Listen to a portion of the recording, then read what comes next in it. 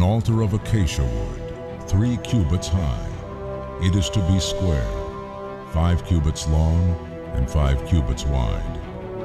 Make a horn at each of the 4 corners, so that the horns and the altar are of one piece.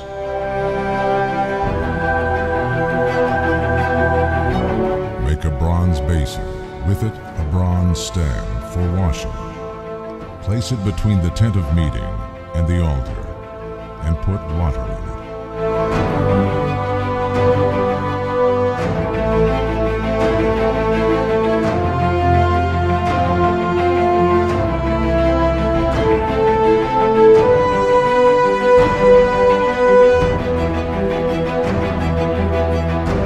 Make a table of acacia wood 2 cubits long, a cubit wide, and a cubit and a half high.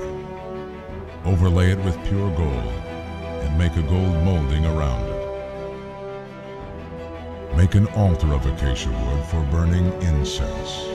It is to be square, a cubit long and a cubit wide, and 2 cubits high.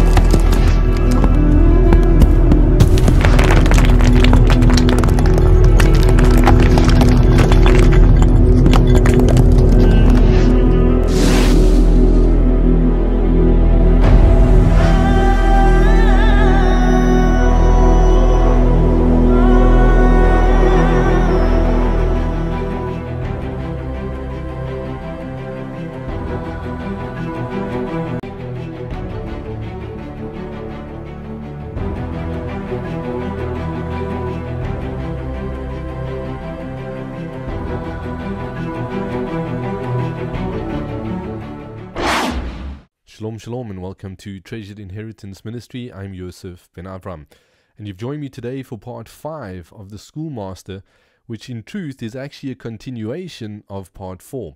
Part 4, we began to discuss the furnishings of the Mishkan, the furnishings of the Tabernacle in relation to the work of Messiah Yeshua.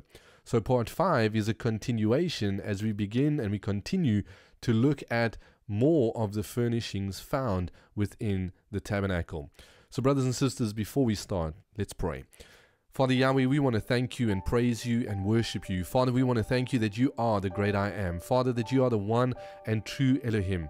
And I want to pray in the name of Yeshua Mashiach that as we get into your word today, Father, that you will really come by your Spirit, minister to our hearts, show us, Father, the way, the truth, and the life. Show us the importance of this earthly shadow in relation to the heavenly.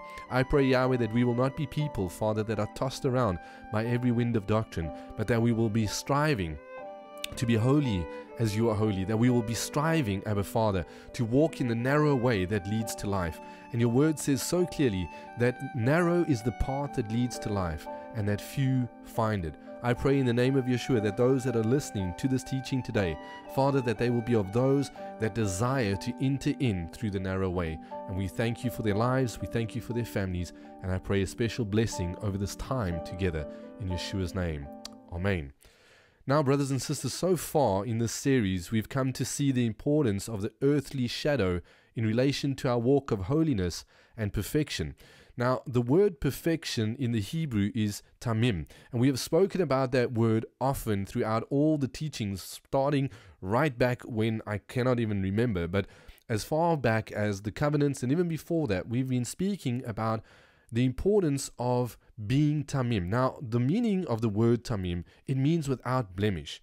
We know that the word of Yahweh says that he will return, Yeshua will return for his bride, who will be without spot and blemish. So this is a very, very important word to come to understand. And the entire tabernacle structure, as well as the covenants, all are interlinked with one another. They all overlay each other. And if you understand the covenants and you understand the tabernacle structure and the work of Messiah Yeshua within that tabernacle, I believe, brothers and sisters, that you will be on a great, great journey, a journey of holiness, a journey of righteousness, and a journey of being drawn closer to the Father through the work of Messiah Yeshua. Now, we learned in part 1 about the importance of the schoolmaster as a guardian to bring you and I to spiritual maturity in Messiah. And we heard, or we came to understand, that Rabbi Shmuel continually speaks about the importance of spiritual maturity. He speaks about how so many people that he himself was teaching were being tossed around by every wind of doctrine. They were carnal in their thinking and in their mindset. They were not feasting on the meat of Yahweh's word. Instead, they were drinking milk. And he said, how I wish that you were mature, how I wish that you would grow up. Yet I have to come and teach you these elementary things again. These things that you should have been knowing since the last time that I taught you. You should have grown up in your faith. Now, we've seen that the purpose of our lives, brothers and sisters, before we can be the next evangelist or teacher or pastor or whatever you desire to be in the kingdom of Messiah Yeshua, before you can be those things, we need to learn to be holy as Yahweh is holy. This is so, so important. You see, our lives are supposed to be lived as a living sacrifice, a sacrifice that is dying daily.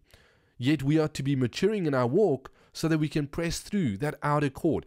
And we have defined the outer court as the place where the altar was, the place where the brazen laver was, and we spoke about that in the previous part, and we said that it wasn't bronze, it was copper, and that's very, very important to understand.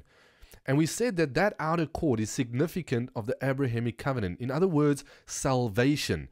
Everyone who believes in the promise of Messiah Yeshua as the Savior, the gift of eternal life, or the gift of salvation, let me put it that way, the gift of salvation, the free gift of salvation. Everyone who puts their faith in Messiah Yeshua, those people are part of that covenant. They have received salvation. But salvation only equals salvation. We are not to remain just at salvation. We are to go from being a child into becoming a son and daughter of inheritance. We are to become tamim. That's exactly what Yahweh wants.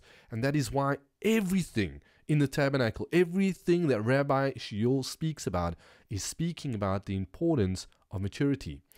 So, brothers and sisters, like I said, we are to walk so that we can pass through the outer court right into the Holy of Holies, which is significant of the Davidic covenant, which we are going to be looking at as we go through in this teaching. The Davidic covenant, brothers and sisters, is speaking about the realm of sons and daughters. It is the perfect will of Elohim. It is the place of a royal priesthood. It is the place where we receive the key, not to the kingdom, but of the kingdom, where we receive the right to be sons and daughters, kings and priests in the order of Melchizedek, so that we can go and proclaim the word on behalf of our great magistrate. But if you are not there yet, if you're not living the life, if you're not walking in the commandments of Yahweh, if you're not walking in His eternal truth, then unfortunately, you're still going to be a child, and you're not ready yet to have the keys of the kingdom. Yet as stated, you and I are never to stop doing the good or the pleasing will of Elohim. In other words, when we got saved, we learned all about what that meant, and we are to continue to apply the principles that we learned when we got saved to our lives. As we continue through the covenants of Yahweh and we begin to study Yahweh's word, His Torah, and we enter into that second covenant, we do not forget what we learned in the first covenant. We are to continue learning. Every single principle that is found in the covenants needs to apply to our lives so that we can graduate and that we can move on in the process that the Father has laid before us. And that is why continually I state this, that covenants are progressive. and they work in time frames. We have entered into the realm and the time frame of Yahweh's royal priesthood, his priesthood rising up, the true sons and daughters. That is why it says in the word that all creation is waiting with eager anticipation for the sons and daughters of Yahweh. Why? Because they are the ones, brothers and sisters, that Yahweh is going to use as his righteous judges upon this earth to restore that which is broken. Yet today we have people throwing out the Torah. We have people throwing out the importance of holiness. We have people throwing out, as we're going to look at the end of this teaching, the importance of what the Father has given through his Son to his body in order for the body to come to the full measure of maturity. And we're going to talk about that as we go on in this teaching. Now, like I said, brothers and sisters, we are never to stop doing the good or the pleasing will of Elohim. Each one of these is significant of a type of covenant. The good will is significant of the Abrahamic covenant. The pleasing will is significant of the Mosaic covenant and doing the Torah. But we don't stop there. We are to continue so that we can do the perfect will of Elohim, so that we might become the true representation of Messiah Yeshua upon this earth. You see, this is a true picture of our walk with Messiah. As he came to serve, so we need to learn the importance of serving one another and growing up in our walk. That is what it's all about. You see, Abraham learned what it meant to be a servant before he became a friend. And the Bible says very clearly that Abraham was a friend of Yahweh. But before he became a friend, he learned how to serve. So many people today in the Messianic faith have got so focused on the Mosaic covenant, everything found in Torah, and forgot that they need to be servants first. We need to learn to serve one another in spirit and in truth, laying our lives down for our brethren. Now, I've mentioned over and over the difference between Lot and Noah. And you know, the Bible equates Lot to a righteous man. Yet when it speaks about Noah, it says that Noah was righteous and perfect. Noah was Tamim. And this is why the tabernacle, the covenants, and the understanding of holiness is of a vital, vital importance to you and I in this generation. You see, the difference between Lot and Noah was the following. Lot was righteous. He was righteous in the fact that he believed, yet his faith did nothing more in his life. It never activated a life of maturity. It never activated a life where he walked a Tamim lifestyle. Instead, he was made righteous in what? In the promise. Just like so many people today in the church and in other places where they have been made righteous by the blood of Messiah Yeshua. Why? Because they believed in the sacrifice and in the death and resurrection of Messiah Yeshua. They accepted him as their Savior, but they only accepted him. They never chose to walk a pure lifestyle. So they went to church, but the rest of the week they lived exactly like the world. And this doesn't only apply to those in the church, it applies to everybody. That is why I said continually, come out of her, my people. Come out of those places that defile you. Because if you don't, you're going to land up being a Lot. And you'll never truly be a Noah or Abraham.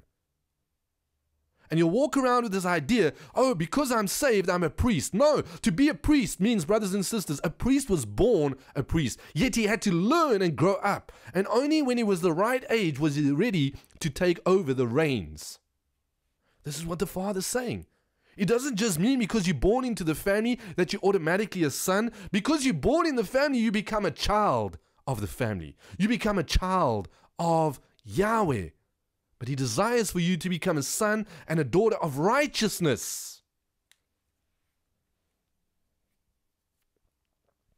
You see, brothers and sisters, Lot was saved, but he was not spiritually mature. He wasn't Tamim. He wasn't blameless or without blemish. He was just saved by the skin of his chinny chin chin. He was an outer court believer. And those outer court believers, brothers and sisters, in the book of Revelation, it says that the anti-Messiah is given 42 months. And it says, leave out, Revelation 11. It says, leave out the outer court. And those that are there. For it shall be trampled underfoot for 42 months. Then in Daniel it says that in that time there will be many that will shine like the stars, and they will teach others about my righteousness. Yet others will have to remain a little while longer so as to be what? Purified. Brothers and sisters, if you think for 1 second that you're going to get to enter into the Holy of Holies because you keep on just mulling around in the outer court and all you're doing with your life is just saying, oh, but I'm saved, but you've never done anything with it, you're in for a serious surprise. That's not how it works in Yahweh's kingdom. It's not a works-based faith. No, but it's an obedience faith that produces works. Why? Because of your love for Messiah Yeshua. Because you desire to be without blemish. Go and read Revelation chapter 22 verse 14. I've said this many times. Go and read Revelation 22 verse 14 in 2 different Bibles. Read it in the scriptures and read it in your NIV or your New LT or whatever other translation you choose. And you'll come to find the following. The Scriptures Bible says, blessed is he who does and keeps the commandments of Yahweh, so that he or she might have the right to the tree of life. So, in order to obtain eternal life, you need to be doing the commandments of Yahweh. But in other translations it says, blessed is he who has his robes clean or his robes washed. They shall have the right to the tree of life. Brothers and sisters, then, what is it actually telling you? In order to be without blemish, in order to have robes that are made white or white robes, you have to be doing Yahweh's commandments. When you do His word, it is like a washing of water upon your soul. Today there are so many people, and I've said it over and over and over, teaching about the priesthood of Messiah Yeshua, but they lack holiness in their lives. And they don't teach it to others. They teach all the understanding, but they don't teach the importance of teshuvah. We are supposed to be alive in a generation of teshuvah. That is why it says in Acts chapter 3 verse 19, it says, repent, so that the times of refreshing might come from the Master, so that He might send you Messiah Yeshua, who has been pre-appointed for you. Why do you think Messiah Yeshua hasn't come yet? Because there hasn't been true teshuvah. Because those in leadership are not teaching it or speaking about it. Brethren, this is why I've stated over and over the importance of understanding the 4 main covenants, as well as the cost of being a true disciple. I have spoken about what it costs you to be a true disciple. You see, brothers and sisters, you need to understand, when you get saved, you're a believer. But as you mature in your faith, you become a true disciple. Messiah Yeshua went and called 12 disciples. They were believers. They had to walk with Him in order to become a true disciple. The message of the hour is like a diamond. I wish I could understand or explain this to you so that you could understand. You see, it's a many-sided message, a message that holds much truth. And once a person begins to understand, that's when the pieces of the puzzle fit together. And you'll begin to see the scriptures in a whole new way. You'll see it from the book of Genesis all the way through to Revelation as one thing. I need to be mature. I need to be clean. I need to be made right. I need to be on fire. You see, Rabbi Shaul understood the importance of the shadow more than most will give him credit for. Furthermore, he also understood that a person who was just saved was never able to fully be a priest. Why? Because being a priest has everything to do with maturity. How can a child hold the fire of Yahweh in his hands? The same applies for how can the profane take hold of that which is holy. Brothers and sisters, I'm going to say it again. We need to move from being a child into becoming a son or daughter. And this is the same as going from being a believer into being a true disciple. Now, as we continue to move through the Mishkan, the Tabernacle, we will come to see how each section is speaking about the different covenants. Each covenant comes with obligations and terms. You see, you need to apply what each covenant means in your life. It is you who chooses where you want to be in this walk. How? We choose by the commitments that we make according to Yahweh's word. And you choose how much of a commitment you want to make to each and every covenant. That is why so many people fall out at salvation, because they're not willing to make a commitment to the truth that is found in Yahweh's Torah. And then you have others that are stuck in the Torah and they're not ready to become the sons and daughters that the Father wants them to be. They're not willing to lay down their lives and their religion.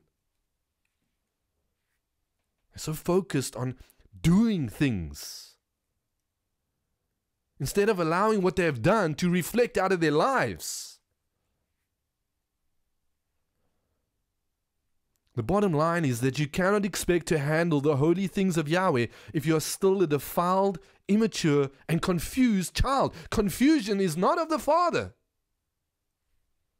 So many people today are tossed around by every wind of doctrine. Why? We're going to see it at the end of this teaching. They are tossed around and confused.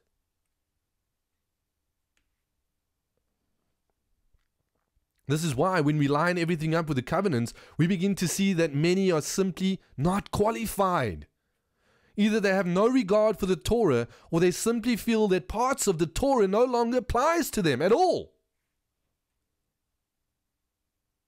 Now, I've said this before, and the truth of the matter is that the teaching of the book of the covenant versus book of the law, it is a half-sided message that teaches biblical interpretation minus the truth of holiness and maturity to its hearer.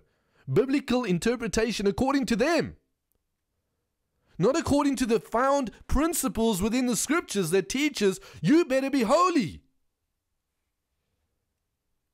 Instead, it's teaching people how to interpret the scriptures according to a doctrine, book of the covenant, book of the law.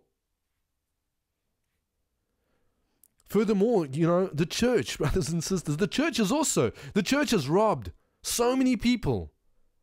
And they have not taught the aspect and the importance of holiness by removing the need to keep the instructions of Yahweh. They have removed the need to keep the instructions of Yahweh, and thereby they have not taught the importance of holiness, righteousness, and godliness.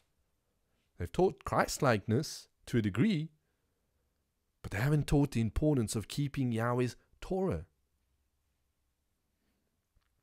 You see, it's the Torah that is signified by the second section of the tabernacle.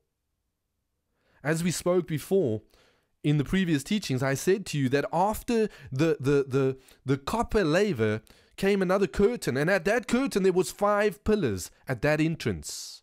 The entrance that led you in to the actual tabernacle, if I have to put it that way, the holy place. There were 5 pillars. And this speaks to me about the fact that you and I, once we have been mikved, once we have accepted the sacrifice of Messiah Yeshua, and we come to the place of decision where we accept His Ruach in our lives, it is now time to begin to study and understand His instructions. It's once we take the Torah and we begin to learn what is found in the Torah that we enter into a more mature relationship with Him. But unfortunately, many today in the Messianic movement have set up camp at just the study of the Torah, and they think that that's the end of the line. It's not the end of the line. There's so much more to learn and understand. And in order for you to become a priest, you need to become tamim. But you also need to be one of those that has the keys of the kingdom. He's not going to give you the authority of His kingdom to go out there and do works for Him if you're still stuck in the old. You see, in the outer court is the elementary things of washings and laying on of hands, the things that we should have been applying to our lives after we got saved. Yet there are so many people today that are still stuck at the elementary things of Yahweh's word. Let's have a look at what it says in Hebrews chapter 6, verse 1.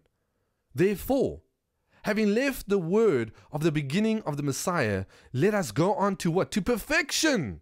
That is the Greek word teleos. And we're going to look at that word as we go on this evening. But it is the Greek word of the Hebrew word tamim. It means to be mature in character and in integrity. It says, let us go on to spiritual maturity, not laying again the foundation of repentance from dead works, as so many people are doing today. They've been saved for 10, 15 years, but they haven't found their freedom yet. So they're going back and they're laying a foundation of repentance from dead works. And their faith gets shaken by the trials of this world. So they have to go back and lay a foundation of belief again towards Elohim.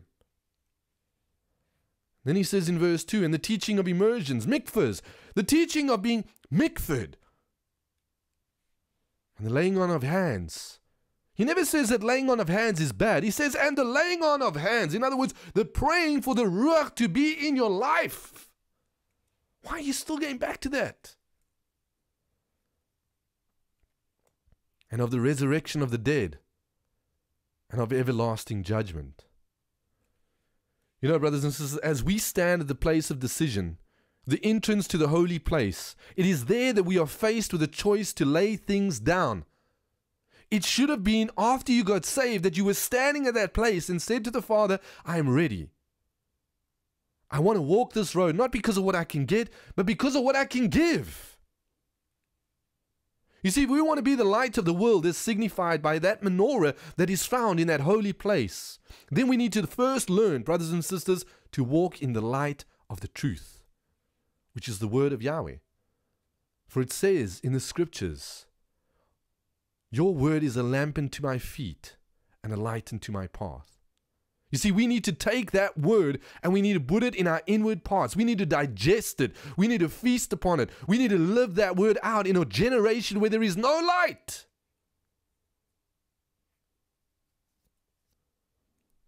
We need to become people, brothers and sisters, that when people ask us about our King, that we speak the very words of Torah, that we speak from Genesis to Revelation. Everything that is found in His Word will come flowing out from our inward parts. Why? Because we are found in Him. You see, it's in the outer court that salvation happens and the immersion. Now it's time to move on. He wants you to move on. He's standing behind you with His hand on your back and He's saying, let's go. I want you to become a priest in the order of righteousness. I want you to walk in the pleasing will that I've set before you. Remember that as we continue through this journey, we learn the instructions of our Master, never forgetting all that we learned in the good will, never ever forgetting what we learned when we got saved. How to serve one another, how to be a person of light, how to rejoice and be glad in our King. So many people today are even listening to this teaching right now and you've lost your joy. David says, renew in me the joy of my salvation. Some of you need to go and pray that prayer and ask the Father to restore in your life the joy of your salvation, so that you'll be on fire again for Him. Now, brothers and sisters, we've come to the next part of this teaching, and we've come to the part where we're going to be speaking about the table of showbread, the table of face, the table of the presence of Yahweh. In Exodus chapter 25, verse 23 onwards to verse 30, it says the following. It says, and you shall make a table of acacia wood, 2 cubits long, a cubit wide, and a cubit and a half high. And you shall overlay it with clean gold, or pure gold, and shall make a molding of gold all around, and shall make for it a rim of a hand breadth all around, and shall make a gold molding for the rim all around. And you shall make for it 4 rings of gold, and put the rings on the 4 corners that are in its 4 legs. The rings are close to the rim, as holders for the poles to lift the table.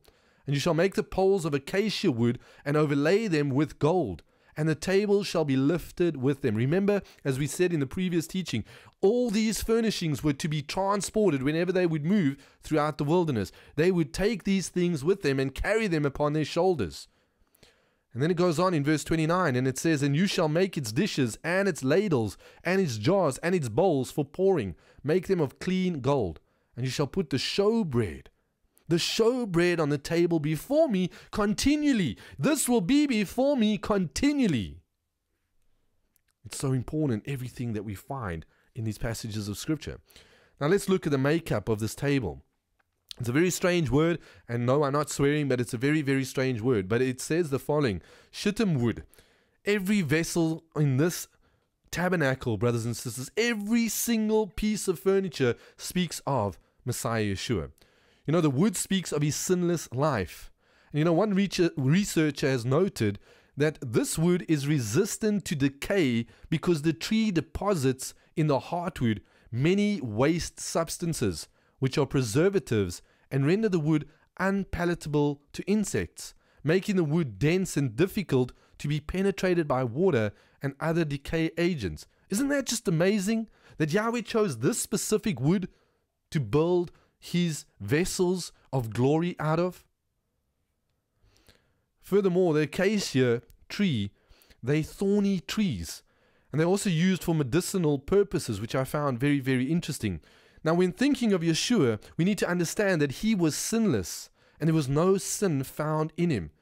You see, this wood speaks of his incorruptible flesh, and we're going to speak about that as we get to the veil. His incorruptible flesh, it was his flesh that was without sin. It was because of his flesh that he laid down upon that stake that you and I have access to the throne of Messiah Yeshua. We have access to the Father now through his flesh. That is why we need to take off this body of death. That is why on a daily basis we need to be dying to self and putting on the body of Messiah Yeshua. We need to clothe ourselves in righteousness. That is why the teaching on the armor of Yahweh is so, so important. You see, the Bible tells us in John chapter 51 verse 60 that Yeshua would not see decay because his flesh was not of this world. You see, so too this wood was incorruptible. And the word wood, as translated in the Septuagint, is very, very important to understand, because the word wood, it actually speaks of the root of Jesse who comes out of dry ground, who bears fruit. And it's significant of the picture of resurrection. Furthermore, the word shittim comes from a word that means to pierce through. And we know that Yeshua was pierced through, and in his piercing, he defeated the fleshly nature of sin. He took on our sins upon the stake, and he was pierced, he was bruised, he was crushed, but he wasn't defeated. We know as well that in his resurrection, that when he rose from the grave, that he defeated Satan. He overcame him, brothers and sisters, and the word of Yahweh says that he who descended also ascended on high. He gave gifts unto men. Furthermore, the tree of thorns. This tree was a thorny bush. It was like a thorny tree. And we know, brothers and sisters, that Yeshua wore a crown of thorns. He wore a crown of thorns upon his head. And in Psalm 96 verse 10, our Masoretic influence text says the following. It says that Yahweh reigns. But in the untampered Hebrew, this verse says, Yahweh reigns from the wood or from the tree. He reigns from the place where he died. He reigns from that place. And he has been risen. He has raised from the dead. Now, why is it important to understand that in the outer court we have copper? And copper, brothers and sisters, as I said, speaks about judgment. Whereas as we move into the holy place and the Holy of Holies, we begin to see that every single one of the furnishings is overlaid with gold. We saw that the menorah was made from one piece of gold, a hammered work, the Bible says. And we also know that as we get into the Ark of the Testament, that the two angels, the two cherubim that were facing one another, were also made out of hammered gold, a solid work. Every single thing in this tabernacle, brothers and sisters, has a specific meaning. You see, gold speaks of deity. It also speaks of purification. It speaks about the fact that gold is that metal, brothers and sisters, that goes through the fire of a great heat, if I have to put it that way. I almost said the fire of trial, but we go through the fire of trial. So that the dross, just as the gold has to go through a process of purification so that the dross will come to the top. And in the end, what happens? The goldsmith looks into that liquid and he sees his own reflection. This is what the Father wants from us. This is what Yeshua is doing. He is that fire. His Ruach in us is the fire. And the Bible says in the book of Malachi that he is the refiner's fire. He's the one that is sitting like a refiner's fire, testing our hearts, seeing what's inside. How much have you given to him? How much are you willing to lay down? Furthermore, the table is two components, yet one table. And this is very important because it speaks of the deity and humanity of Yeshua. He was 100% Yahweh, and yet he was clothed in 100% humanity, but not of humanity's origin. This is so amazing. In Exodus chapter 24 to 25, it tells us that the table had a double crown. And the double crown on the table, it points to Yeshua HaMashiach, who is our king priest. He is our Melech Tzaddik. He is our king as well as our priest. He was born as king, who would later be immersed and come forth as our Melech Tzaddik. He was crowned king priest after the order of Melchizedek. Now furthermore, there were 4 vessels of pure gold on the table with the bread. There were dishes, bread plates, and they were used for carrying the bread into the holy place. There were pans or spoons, and this was used to sprinkle frankincense upon the bread. It was poured on top of the bread and burned on the altar of incense. In Leviticus chapter 24, verse 7, it says the following, "And you shall put clear frankincense on each row, and it shall be on the bread as a remembrance portion, an offering made by fire to Yahweh. On every Sabbath he is to range it before Yahweh continually from the children of Israel, an everlasting covenant." Furthermore, there were pitchers, kind of like small jugs for liquid offerings and for meal and drink offerings. And then there were bowls. These were vessels containing the frankincense, where the frankincense was poured into. Now, the Bible tells us that there were 12 loaves of bread, 6 stacked on one end of the table and 6 on the other end. And there was a complete number of 12. And this is very, very important because the 12 loaves represent the 12 tribes. And we need to understand that this was a meal offering. And as such, these loaves or these bread had to be unleavened bread. This is very important to understand. And this puts things into better perspective because Yeshua is the bread of life for all mankind. But we know that his life was sinless and it was offered up for the sake of those that are lost in sin. Hence the reason for this bread to be of unleavened bread. It's speaking about the fact that he was without sin. We know that the Bible says that we are to get rid of the leaven because it's significant of sin. Now furthermore, the very nature of bread is to provide physical sustenance. I am not one who enjoys bread. I don't eat a lot of it at all. But I know that it is especially here in South Africa, it is one of the staple foods for many, many households. And its whole purpose is to provide physical sustenance. As you eat the bread and you digest it, what does it do? It becomes part of you. And you know, the very nature of the word of Yahweh is to provide spiritual sustenance. And as it is received within us, it becomes part of your very nature. That is why we are to feast on Messiah Yeshua. That is why his disciples, when he said, "Drink of my blood and eat of my flesh," so many of them said, "This is a hard thing to understand." And they abandoned him. We are to become part of him. We are to feast on him. Now, just as the table always speaks of fellowship and communion, so the table of showbread points to Yeshua. It's so important that we understand this. Now, in John chapter 6, verse 48, it says the following. John chapter 6, verse 48 to 63 says this, "I am the bread of life. Your fathers ate the manna in the wilderness and died. This is the bread coming down of heaven, that anyone may eat of it and not die. I am the living bread that came down from heaven. If anyone eats of this bread, he will live forever. And indeed, the bread which I give is my flesh, which I will give for the life of the world." Then the Jews argued with one another, saying, "How can this one give his flesh to eat?" Then Yeshua said to them, "Truly, truly, I say to you, except you eat the flesh of the Son of Man and drink his blood, you do not have life in yourselves. The one partaking of my flesh and drinking of my blood has everlasting life, and I will raise him up at the last day. For my body is truly food, and my blood is truly drink. He who eats my body and drinks my blood abides in me, and I in him." We cannot abide in him apart from eating and drinking. I hope you're beginning to see that. We need to feast on Messiah Yeshua. Even as the living Father sent me, and I live through the Father, also the one partaking me even that one will live through me.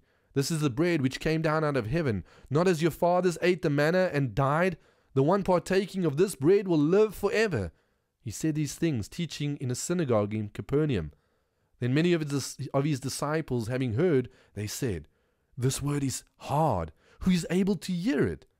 But knowing in himself that his disciples were murmuring about this, Yeshua said to them, "Does this offend you? What if you see the Son of Man ascending to the place where he was before? It is the Spirit that gives life. The flesh does not profit nothing. The words that I speak to you are spirit and are life." We need the words of Yeshua because they give life to us. We are to feast upon his word. In John chapter 6, 32 to 35, it says the following, "I tell you the truth. It is not Moses who has given you the bread from heaven, but it is my Father who gives you the true bread from heaven. For the bread of Yahweh is he who comes down from heaven and gives life to the world. I am the bread of life." We already read this previously in what I just read, but I'm rereading it to you so that you can get a deeper understanding. It says, "He who comes to me will never go hungry." Are you hungry? Are you hungry for Yeshua today? Are you hungry for an understanding and a depth in your walk with Messiah Yeshua? Are you thirsty? Everyone who believes in me will never be thirsty. Now what's interesting is that this bread that was to be placed upon the table of showbread, was always prepared before Shabbat, and the old bread would be eaten that very Shabbat. So the bread that stood for 6 days would be consumed by the priesthood. One bread made up of 12 loaves in 12 rows. 12 tribes which were divided, as we know the word says, into 2 houses, the house of Ephraim and the house of Judah. And they are still divided today. You see, we must become the empowered body of Messiah through the very Ruach that is supposed to live within us. To have the bread alone and not eat it is to be powerless. It is to be a powerless people. So for 6 days the priest would see the bread, and they had knowledge of the bread by looking at it. But it was only when the bread was inside them, when they had consumed it, that they began to have understanding. That's why it says, "Thy word is a lamp unto my feet and a light unto my path." Are we beginning to understand the importance of the second covenant and the Torah of Yahweh in our lives? It's the bread of life that brings us together. It's the bread of life and the instructions of Yahweh lived through a life of a person who is filled with Yahweh's Spirit that brings unity in the body. Because it is Yeshua that restores the fallen tent of David. He restores the fallen tent of David as we yield to the Ruach's work in our lives. He brings unity between all people. You see, this is why the next covenant is called the Davidic, because it's the realm of sons and daughters and unity, as well as perfection in Messiah Yeshua. Perfection meaning what? Tamim, spiritual, mature people. That is why the picture of the first remnant is from each of the 12 tribes. That is why it says that there is 144,000, which is taken from what? From each of the 12 tribes, because they are a representation of the ultimate plan of unity for all Israel, for those who will trust in Messiah Yeshua and walk in his ways. Brothers and sisters, so far, both the lampstand and the table have to do with the Torah, the word of Yahweh. And we can see that Yeshua is the bread of life, who is the very words that we should feast on. He's the light of the world too, and we know that David said that thy word is a lamp unto my feet and a light unto my path. So far, we have come to see that this section, brothers and sisters, so far, everything in this section is all about that deeper, more intimate relationship with Abba Father. Now, as we move on, brothers and sisters, we are going to be moving on right up to the altar of incense. Let's turn to Exodus chapter 30, verse 1 onwards. And we read the following, and it says this. It says, "And you shall make an altar to burn incense on. Make it again of acacia wood, a cubit long and a cubit wide. It is a square, and 2 cubits high, its horns of the same. And you shall overlay its top and its sides all around, and its horns with clean gold. And you shall make for it a molding of gold all around, and make 2 gold rings for it, under the molding on both its sides. Make them on its 2 sides, and they shall be holders for the poles to lift it with. And you shall make the poles of acacia wood and overlay them with gold. And you shall put it before the veil that is before the ark of the witness, before the lid of atonement that is over the witness. There I am to meet with you. And Aaron shall burn on it sweet incense, morning by morning, as he tends the lamps. He shall burn incense on it. And when Aaron lights the lamps between the evenings, he shall burn incense on it, a continual incense before Yahweh throughout your generations. Do not offer strange incense on it, or a burnt offering, or a grain offering, and do not pour a drink offering on it. And Aaron shall make atonement upon its horns once a year with the blood of the sin offering of atonement. Once a year he makes atonement upon it throughout your generations. It is most set apart to Yahweh. And Yahweh spoke to Moshe, saying the following. Now, brothers and sisters, firstly, what we need to understand about this altar is that we learn that it is made of the same materials as the ark again. It's made of that acacia wood. And we see that it is placed right before the inner veil.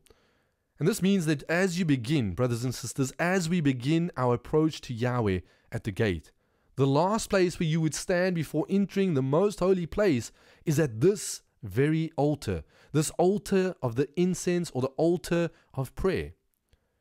And you see, this would mean that you would have a full understanding of what the sacrifice is all about. This is speaking again of covenants.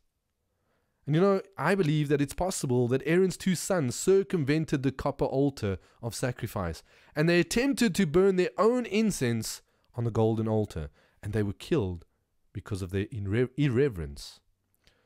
Now, the altar was the place where the priest would experience the last stage of transformation that took place in the holy place.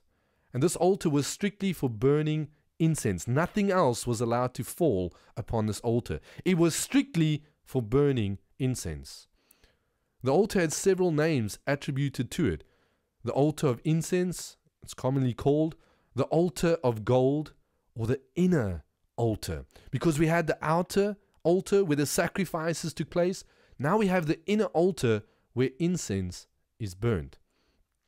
You know, the last name is very telling. It speaks of the inner dimension.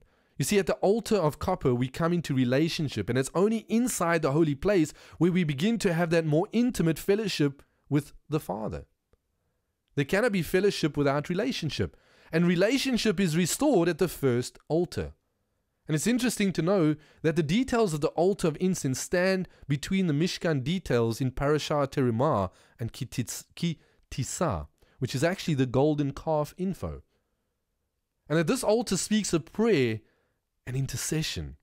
And what made the altar of incense was the incense itself. And you know, many focus on the fact that the incense burned is actually a symbol of our prayers. Yet there is much more in this specific picture that we need to understand. My wife Elia wrote an article on this very subject, and it shed lights on the incense in relation to us as believers. And I have asked her, and she has given me full permission to put it in this teaching, as I feel that it's so important to understand about the incense that was burnt upon this altar in relation to a life of a believer. Now, fragrant spices of stacked onycha, galbanum or galbanum, and frankincense in equal amounts were to be utilized for the blended incense. I always wonder why they have to come up with these really difficult tongue-twisting words. I am not always the best person for these tongue-twisting words. Hey, but I do my best. Praise Yahweh. Anyway, let's get back. Now let's have a look at these different spices. Now, stacked is in fact liquid myrrh, which is produced by slicing the bark of the myrrh tree until white resin drops like a tear. And it drops from the tree like you can see on the picture on your screen. And the word for myrrh in Hebrew is the word mor, M-O-R. And the root word for mara, which means bitter. Now, laying down our lives, brothers and sisters, has been a subject that we have been speaking about on this channel for a very long time. So what this actually means, the word for myrrh in Hebrew is the word mor, and the root word mara, which means bitter. You see, laying down our lives, our hearts, and crucifying our flesh is a bitter process. That is why so many people don't want to do it, because it is a process that is bitter. Sometimes it can even be painful. You see, feeling the fire of trial and discipline the fire of cleansing and conviction. Sometimes it can hurt and it can cause pain. Why? Because the flesh desires its own way of life. The flesh is in opposition to the Spirit.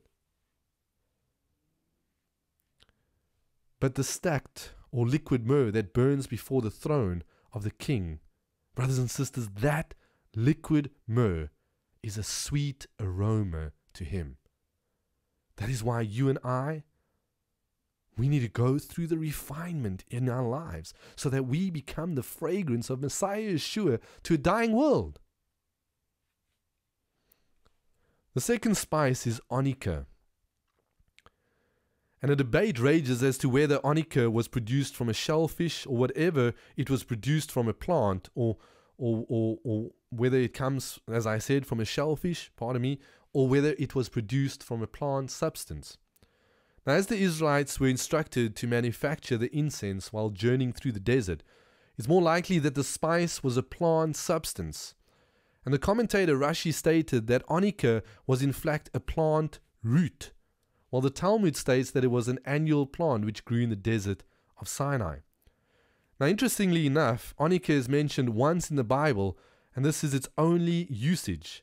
The Hebrew word for onycha is sechchelet. Shecheleth. And it is derived from the root word that means to roar like a lion, like a fierce lion. And you know, this is beautiful in light of the reality that Yeshua, our Messiah, the Bible says that He is described and defined as the Lion of Judah. In Revelation chapter 5, verse 45, it says, I wept and I wept and wept, because no one was found who was worthy to open the scroll or look inside. Then one of the elders said to me, do not weep. See, the Lion of the tribe of Judah, the root of David, has triumphed, praise Yahweh, and He is able to open the scroll and its 7 seals. Why? Because He's the Lion of the tribe of Judah. He is the true groom. And we've spoken about this already in previous teachings, that it was only the groom that was able to open the ketubah that had 7 signatures signified on it. And when you look into this passage of scripture, you will come to see that as he opens that scroll, there is 7. Why is he opening it? He's opening it because according to what is found within it, he shall judge the world, and every single person that does not measure up shall not be his bride. He's the only one that is allowed to open that scroll. Now, in the Hebrew scriptures, Yahweh is sometimes depicted as a lion who roars in judgment against the nations and against his own faithless people. He's also a mighty lion who fights fiercely on behalf of his people. Now, to include this rare and unique spice with its unique meaning is a remarkable statement that Yahweh is trying to make to his people. You see, if our lives are submitted to impurity or things like idolatry and works of darkness and evil, what's going to happen? He will roar in judgment against us. And we will fall like Nadab and Abihu that we just spoke about in Leviticus chapter 10. What happened? They offered wrong incense and fire before the throne of Yahweh. Brothers and sisters, we cannot believe or think for one moment that we can bypass the ordained steps of Elohim in order to be sanctified before His throne. You cannot go from salvation and automatically become a son and daughter if you are not willing to keep Yahweh's Torah.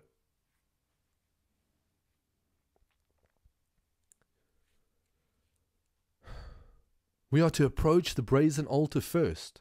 We are to be cleansed by washing at that laver. And we are to offer ourselves as a living sacrifice, whole and complete before His throne. The brokenness in our lives and the surrendered nature of our hearts, brothers and sisters, that will become the incense that burns before the veil. The veil that separates us from His manifest presence. You see, onycha symbolizes the fact that if we are surrendered to a life of service to the King, that He promises to protect us. Psalm 91. Isn't this exactly what it says about the congregation of Philadelphia? Those who hold the key of David, they will be protected in the hour of trial. Are you beginning to see the picture here, brothers and sisters? Not everyone is protected.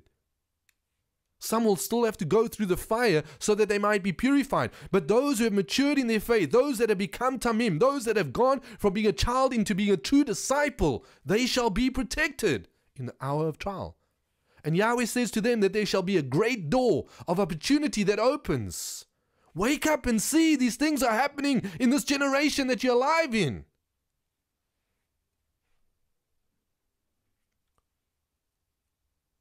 Onychus symbolizes the fact that if we are surrendered to a life of service to the King, He promises to protect us, Psalm 91, and to fight for us, defeating our enemies in judgment, defeating the accuser,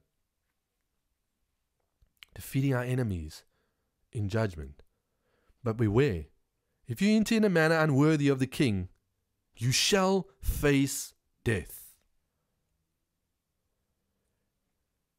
Now the next spice is galbanum, and it's derived from the Hebrew word chilev, which means to be fat or to offer up the richest or finest matter of a gift or an offering.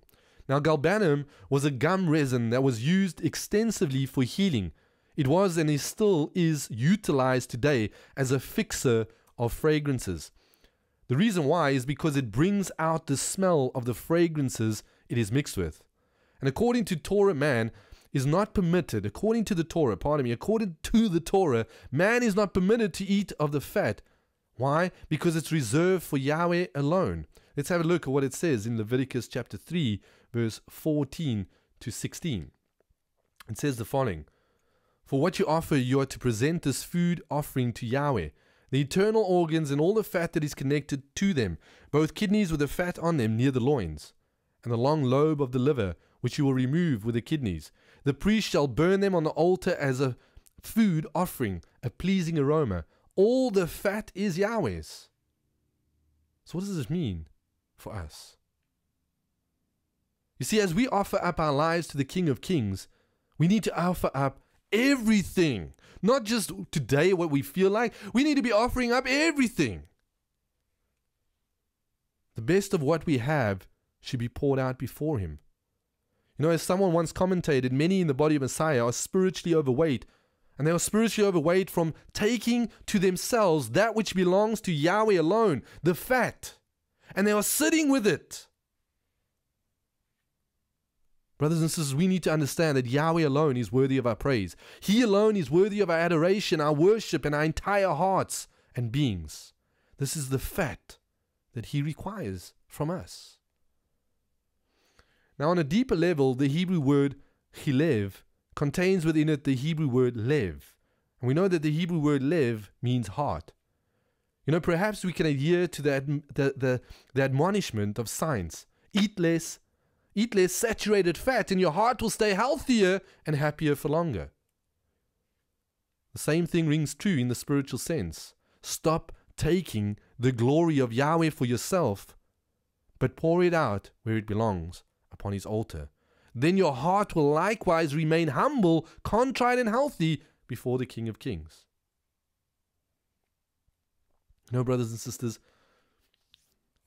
Yahweh has really been speaking to me and telling me that when I finish this series, that I need to do a teaching on the great apostasy and upon the scriptures found in Timothy where it says that they will be lovers of self. This is happening today, brothers and sisters, where people are taking the glory of Yahweh for themselves. They are taking the fat. And He's not happy. Pardon me. The next spice was frankincense. And you know, frankincense is a popular spice and well known by many Christians and Bible scholars. Along with myrrh, it was a spice brought to the infant Yeshua by the Magi, who had followed his star to Bethlehem. Now, in order to present gifts to the Savior of the world, they came and they presented not only frankincense, but they came and they presented frankincense, gold, and myrrh. And frankincense in Hebrew is levonah, L-E-V-O-N-A-H. It's from the Hebrew word lavan or lavan, which means white.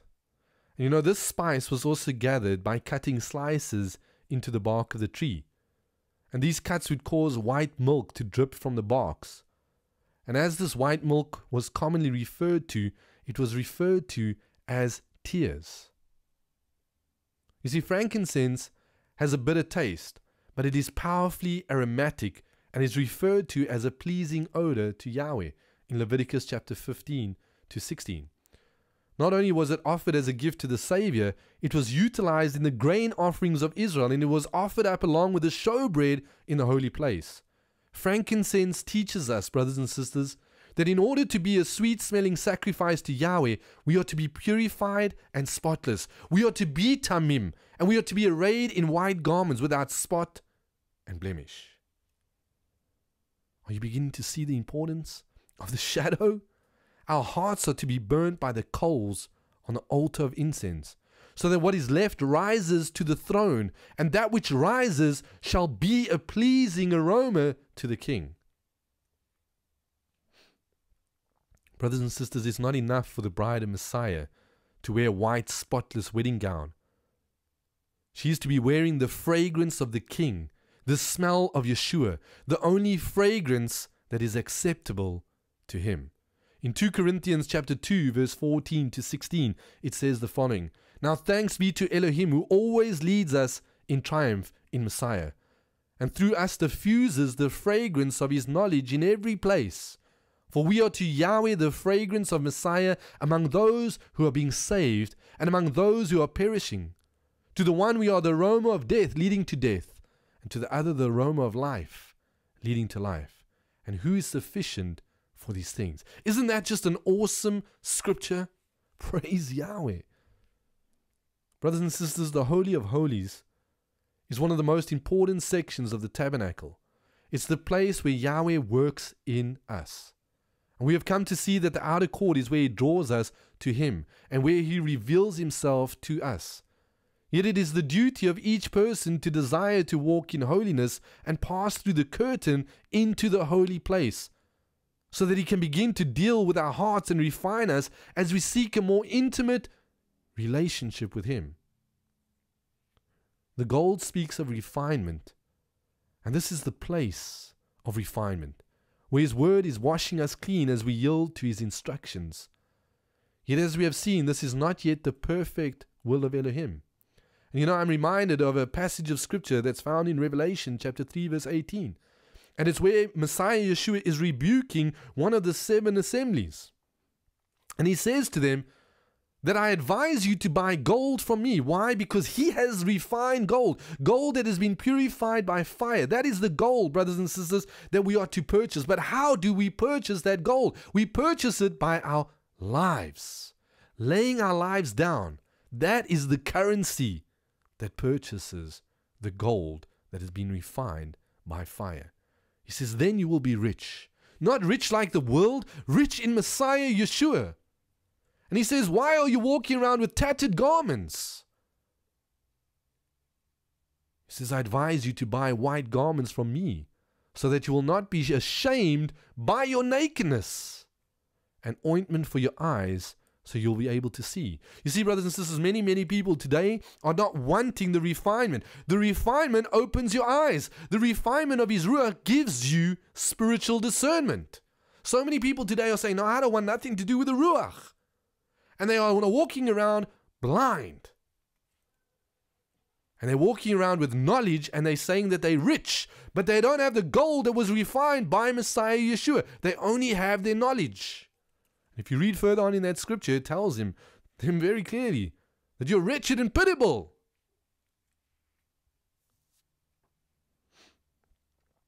We really need to understand these things. This brings us, brothers and sisters, to the veil. The veil is one of the most important parts of, parts of furnishings within the tabernacle. It really is a true picture of Messiah Yeshua's life. His death. Let's take a look at what it says in the book of Hebrews chapter 10 and verse 20.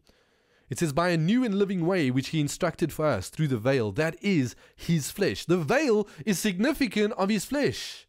And having a high priest over the house of Elohim, let us draw near with a true heart. In other words, with a pure conscience and a pure heart. In completeness of belief. Having our hearts sprinkled from a wicked conscience and our bodies washed with clean water. Now in part 1, we came to already see that Messiah Yeshua, He is the way, the truth, and the life. There is no other way back to Yahweh. There is no other way back to Yahweh. Only through Messiah Yeshua. Only through His finished work. You see, we must have His flesh, His body, and His blood. The veil that was His flesh was rent and torn so that we might enter. Let's take a look at what happened when Yeshua was crucified. If you have your Bible, turn to Luke chapter 23, verse 44 to verse 46. And it says, and it was about the 6th hour, and there was darkness all over the earth until the 9th hour. And the sun was darkened, and the veil of the temple was rent in the midst. And when Yeshua had cried with a loud voice, He said, Father, into Thy hands I commit my spirit. And having said this, the King James Version says, and He gave up the ghost. He died. Now there's 9 things that we need to understand about the role of a priest. The first one is that a priest is not a priest unless he has a sacrifice and an altar. The second one is that the consecrating ceremony of the priest, in other words, to make holy, to make set apart, was as follows. The Bible says that blood was applied to the priest's right ear, his thumb, and his toe. Furthermore, it says that sacrifices had to be offered on an altar made of wood and overlaid with copper. The Bible says that lambs were sacrificed twice per day, one at 9 a.m. and one at 3 p.m. And this happened every day of the week. And the Bible says that Yahweh held the high priest personally responsible for the offerings. The high priest was not allowed to sit between the times of 9 a.m. to 3 p.m. in the afternoon. The Bible says that at completion of the sacrifice, that the priest would put up his hands in the air and shout, Nikmar. Now this is very, very important to understand. You see, on the day of Passover, all rituals, every single thing, point 1 to point 9 that I just mentioned, were the same. But an additional Passover lamb was sacrificed exactly at 12. In other words, on that specific day, the day of Passover, Pesach, 3 lambs were slaughtered. And we know that our high priest also had an altar and a sacrifice. We know that his body and the stake that he was on, that his body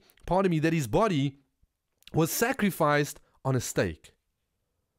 The Bible tells us, and history also tells us, how hectic it was to be crucified in that way. We know that there was blood in his ear, thumb and toe.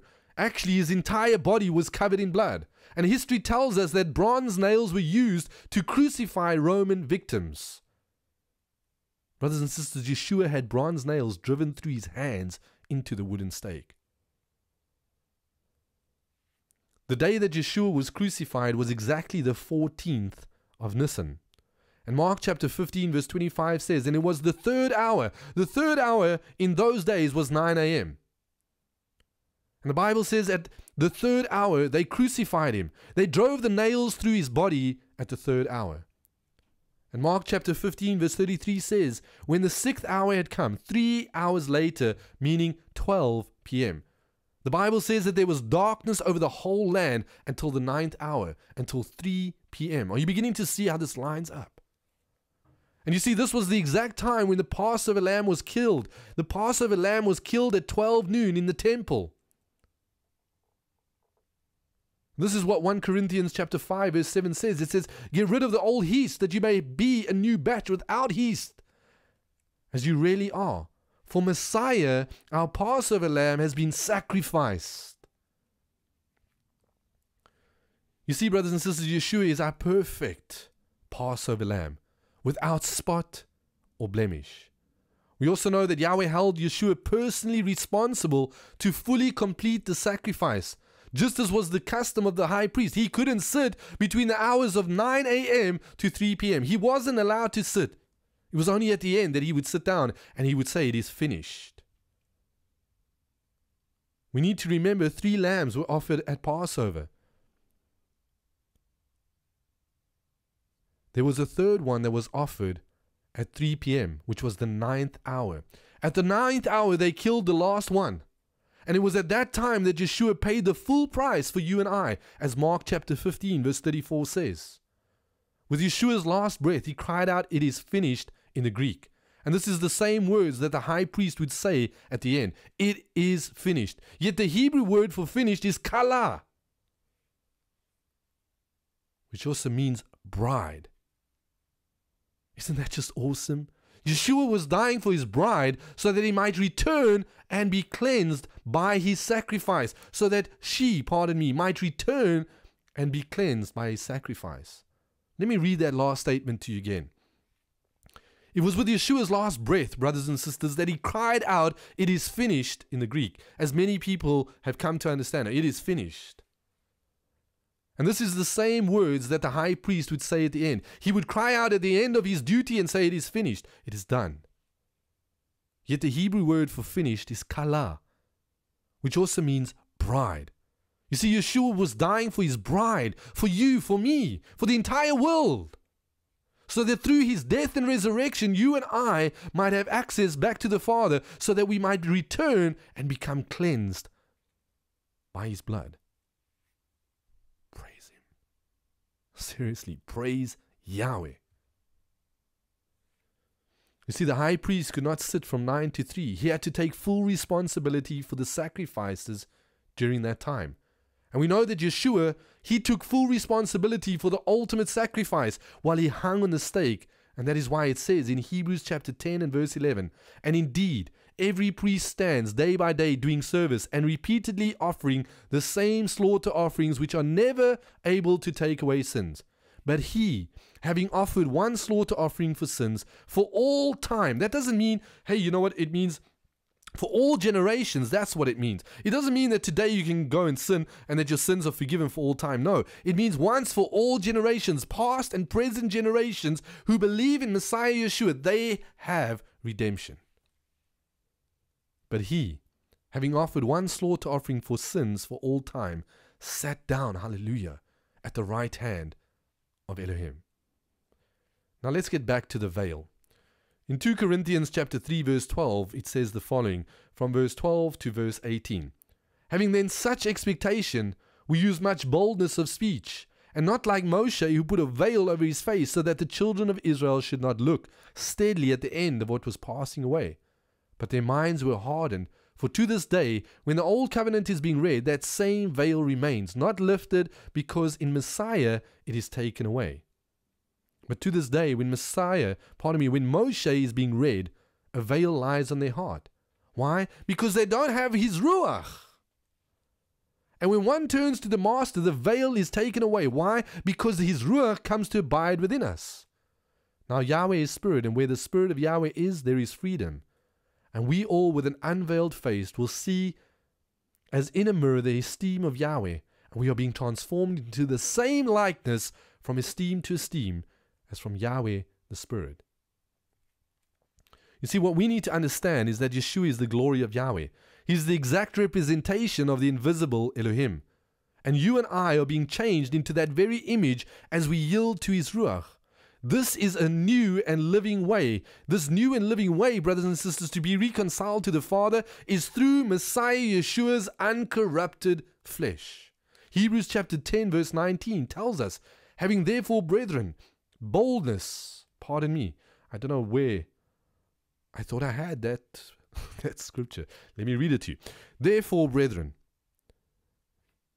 boldness to enter the holiest by the blood of Yeshua, a new and living way which he hath consecrated for us through the veil, that is to say, his flesh, and having a high priest over the house of Elohim." Brothers and sisters, there is no way that we can approach Yahweh without Yeshua's flesh and body. That is why we have to partake of it. That is what it means to be reborn. Do you see now why it is imperative to acknowledge that Yeshua has come in the flesh? That he is the Son of Yahweh and of the same substance. In other words, that he is begotten of his Father. You know, there's a scripture that is found in 1 John chapter 4 verse 2. It says, "By this you know the Spirit of Elohim. Every spirit that confesses that Yeshua the Messiah has come in the flesh is of Elohim. And every spirit that does not confess that Messiah Yeshua has come in the flesh is not of Elohim. And this is the spirit of the anti-Messiah which you heard is coming, and now is already in the world. You are of Elohim, little children, and have overcome them, because he who is in you is greater than he that is in the world. Praise Yahweh. Now let us continue to see what the scriptures say about this image that needs to be restored. In John chapter 14 verse 5 it says the following. In John chapter 14 verse 5 it says, Master, I really missed these slides today. I apologize for that. But I will give the notes and they will be found on the website. So it says in John chapter 14 verse 5, Thomas said to him, Master, we do not know where you are going and how we are able to know the way. And Yeshua said to him, I am the way, the truth, and the life. No one comes to the Father except through me. If you had known me, you would have known my Father too. From now on, you know him and have seen him. He is saying to them that I am the way, the truth, and the life. Through me, you have access back through that tabernacle, back to the Holy of Holies. You have access back to the throne of the Father. If you walk through my covenants, if you do what is required of you, if you don't stay an outer court believer. Brothers and sisters, this is so important. You know, in 2 Corinthians chapter 3, he talked about the need to have this veil of the heart and mind circumcised. But in Deuteronomy chapter 30 verse 5, it says the following, He will bring you to the land that belonged to your fathers, and you will take possession of it. He will make you more prosperous and numerous than your fathers. Yahweh your Elohim will circumcise your hearts and the hearts of your descendants, so they may love him with all your heart and with all your soul, and live. Yahweh your Elohim will put all these curses on your enemies who hate and persecute you. You know, it was right here after Israel's sin of worshipping a graven image, the golden calf, that Yahweh talks about destroying Israel and starting anew with Moshe. But after Moshe's intercession, Yahweh writes his covenant again and promises to place it in their hearts. Deuteronomy 30 verse 10, it says, If you shall hearken unto the voice of Yahweh thy Elohim, to keep his commandments and his statutes, which are written in this book of the law, and if thou shalt turn unto Yahweh thy Elohim with all thine heart and with all thy soul. In order to walk like this, brothers and sisters, it requires the circumcision of the hearts for the accomplishment of this promise. You see, brothers and sisters, his desire is for his Torah to be placed in our hearts. That is why Hebrews chapter 8 verse 7 says, For if that first covenant had been faultless, then should no place have been sought for the second. For finding fault with them, he said, Behold, the days come, saith Yahweh, when I will make a new covenant with the house of Israel and with the house of Judah, not according to the covenant I made with their fathers in the day I took them by the hand to lead them out of Egypt, because they continued not in my covenant, and I regarded them not, saith Yahweh. For this is the covenant I will make with the house of Israel after those days, saith Yahweh. I will put my laws into their minds, and write them in their hearts, and I will be to them an Elohim, and they shall be to me a people. I will be to them a magistrate. That is what it means. You see, brothers and sisters, just as our hearts should be circumcised, the temple was rent, as was Yeshua's flesh. Our hearts need to return to the covenant and to all of Yahweh's Torah. You see, by doing this, we regain Yahweh's image in our lives, the image that was lost in the Garden of Eden. You know, the veil, brothers and sisters, is symbolic of the flesh of Yeshua, and that only through his sacrifice and his death and resurrection, only through that do we have reconciliation. By putting off the old man and putting on Yeshua, we regain that image and we learn to walk in covenant. This is not a thing that happens overnight. No, this is a lifelong process. And you know, contrary to what many teach, the way back into the Holy of Holies has been made accessible. Not as the church is taught by the keeping of doing all these things like going to home cell and this. No, it is not taught in the way that the church taught, but it is taught by the keeping of Yahweh's commandments, as Yahweh said. And by doing these things, you shall move from the outer court, from just being a saved person unto perfection, as Rabbi Shul says. But we will never stop serving, which is significant of salvation. Yet we move through each covenant unto perfection, unto a tamim person. You know, it was Yeshua's death, brothers and sisters, that opened the way, and it elevated him to the status of our great high priest. And the scriptures tell us that he is the great high priest, and that we are not able to partake of his better priesthood unless we choose to walk in covenant, unless we choose to obtain and to take hold, pardon me, not obtain, but take hold of his Torah and his instructions. In order to be a priest in the order of righteousness, it takes laying your life down and walking a life of maturity and sacrifice. Brothers and sisters, the way is open to return to the place of sons and daughters. It happens by the washing of the word and the keeping of his commandments and living in all the covenants of truth. The tabernacle is the shadow of Messiah. Everything in it points to him. He was the veil. He is, pardon me, he is the veil. He is the altar of incense. He is the menorah. He is the table of showbread. He is the sacrificial altar. He is the laver.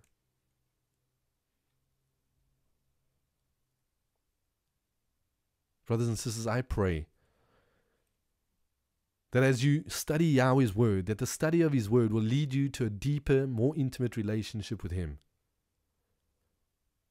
You know, the veil in the temple was a constant reminder that sin renders humanity unfit for the presence of Yahweh. And you know, the same still applies today.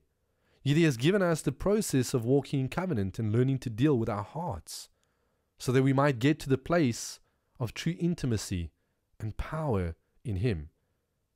And you know, this reminds me of the sons of Zadok, because this is the place of the sons of Zadok, those that have chosen to stay connected to David. Remember, the sons of Zadok, they remained faithful to David in a time of great trial. And this is speaking about those that will remain faithful to Messiah Yeshua, who is the branch in a time of great distress, which is about to take place. Those that truly walk in the perfect will of Elohim, they shall inherit him. They are not worried about the praises of men. They're not worried about how people elevate them or praise their ministries or do whatever. Because they know that no matter the cost, in the end, they shall inherit the intimacy of Messiah Yeshua. Go and read Ezekiel chapter 44. Those that truly walk in the perfect will of Elohim shall inherit him, and they shall stand in the presence of the King with great boldness. Ezekiel chapter 44:15 onwards says, "But the priests, the Levites, the sons of Zadok, who guarded the duty of my set-apart place, when the children of Israel went astray from me, they shall draw near to me to serve me, and shall stand before me to bring me the fat and the blood, declares the Master, Yahweh. And they shall enter my set-apart place, and they shall draw near to my table to serve me, and they shall guard my charge." Brothers and sisters, I pray that you are coming to see the true importance of the shadow in relation to your walk in Messiah. You know, over and over again, I have said that many are speaking about being priests, yet they have no idea what that really means. You and I are to move from the outer court past the copper altar, not laying again a foundation of repentance and laying on of hands, but we are to strive to press on to perfection, to become tamim, telios, so that we can put on the true image of Yeshua. Brothers and sisters, the holy place is all about a deeper relationship with Abba, a laying down of our lives to embrace the life that he wants to live through us. We've already forsaken all other ways for the way, the truth, and the life.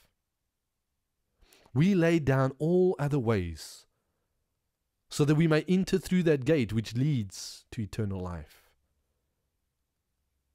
Yet now, you and I are faced with a decision. We are faced with a decision that we need to make in this life. As we continue to walk with him, we need to learn to lay our lives down. And we need to learn to get rid of all forms of half-truth. And we need to learn to walk in the covenants of our King. You know, the light of the truth needs to shine in us like the menorah. As we put Abba's word in our heart, we will come to understand the importance of unity and fellowship, as well as daily surrender. And this will ultimately lead us to becoming the fragrance of Messiah Yeshua in this earth. This is what the pleasing will of Messiah is all about. As I've said over and over, first he reveals himself to us, which is significant of salvation. Then he begins to reveal himself in us, which speaks about the Mosaic covenant, the Torah, which is also speaking about the holy place. By the washing of the word and the purification of his Ruach, which is representative of fire. It is then that we grow up and we mature and we begin to radiate him and we begin to smell like him. It's only then that we are ready to move to the next place, the true perfect will of Elohim, where it is no longer about us but all about him, where we become the true sons and daughters of righteousness. Brothers and sisters, I'd like to leave you with a scripture that many seem to struggle with. And I believe the reason for this is because we have shunned the Yahweh ordained way of doing things. And I have said it before and I will say it again. We will never truly become the people of Yah if we don't take heed of the plan that has been left for us. Yeshua's death opened the way for every person who chooses the narrow path to be included in his priesthood. But Ephesians chapter 4 tells us that Yeshua went down into the grave, yet he rose again, and in so doing he gave gifts unto men. These gifts are for the perfecting of the saints. That word perfecting is the Greek word teleos, till everybody comes to a mature adult. That's what it means. It means to be mature in moral character. And this is the same concept found in the word tamim. Yet today we still continue to only have one office working in the Messianic faith, teachers. We have so many teachers. We are the apostles. We are the prophets. We are the evangelists. If we want to be a spiritually mature people that is able to enter into that realm of great, great anointing and power, where we are carrying the very presence of our Father in our lives, then we need to get busy getting the right structure initiated and stop trying to seek ourselves teachers that tickle our ears and find the people that will speak the word of truth that refines us, and they will tell us the things that we don't always want to hear. Ephesians chapter 4 verse 10 says, "And he who went down is also the one who went up far above all the heavens to fill. And he himself gave some as missionaries and some as prophets." Brothers and sisters, before I even continue, these are not new things that Rabbi Sheol is writing about. There were sent ones, which means the missionaries right in the very beginning. There were prophets right in the beginning. There have been evangelists from the very beginning. And there have been teachers and judges over Yahweh's people. And he says that he has given these people, these offices, these gifts to the body. Let's not even think about it as offices. It's a gift for the perfecting, for bringing the people to a spiritual mature level, to the work of service, to the building up of the body of Messiah, until we all come to the unity of the belief. We are not all at the same unity of the belief, and we are all not yet at the knowledge of the Son of Elohim, to a perfect man, to a perfect man, teleos, to a man who is spiritually mature, to the measure of the stature of the completeness of Messiah, so that we should no longer be children. Why? Because he wants you to be a son. A child is tossed and borne about by every wind of teaching, by the trickery of men in cleverness, and to the craftiness of leading astray. But maintaining the truth in love, we grow up in all respects into him who is the head, Messiah. What are you seeking? Are you seeking people to tickle your ears?